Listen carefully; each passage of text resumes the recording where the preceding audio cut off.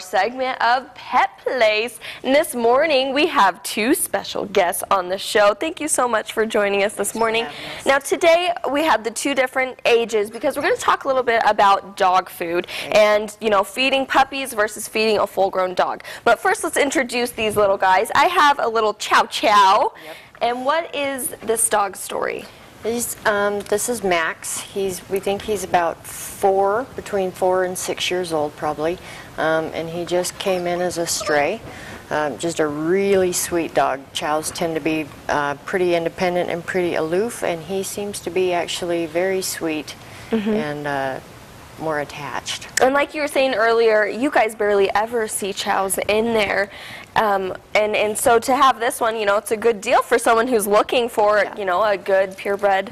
Yeah, it's pretty rare. I've been out there 2 years and haven't seen a purebred. Wow. Okay, now let's move on to this active little guy that's just been full of life this morning. This is a Pointer Lab mix, just a beautiful dog, whatever it is. Yeah, he's about 4 or 5 months old. His name is Chance, and we're thinking he's Lab and Pointer, and maybe some other stuff.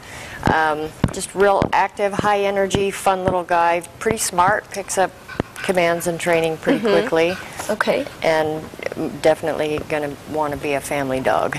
Okay, yeah, someone with kids to play with him and get his energy out. Now let's talk about puppy food. What types of food, or what are the ingredients people should be looking for in their food to get for puppies? And how old is the puppy range technically? You want a meat-based food, as opposed to corn or grain-based. Corn is the #1 dog allergen. So if you can afford it, the higher qualities with the meat products first, preferably not byproducts or meals, but actual meat. If you can't afford it, you want meat to be one of the first ingredients, as close to the beginning as possible, with as few grains as possible. Okay. We really divide dog food or puppy food into 3 sizes. You have puppy, large breed puppy, and then you have giants. Giants generally just need adult food as puppies because the protein's too high. Okay.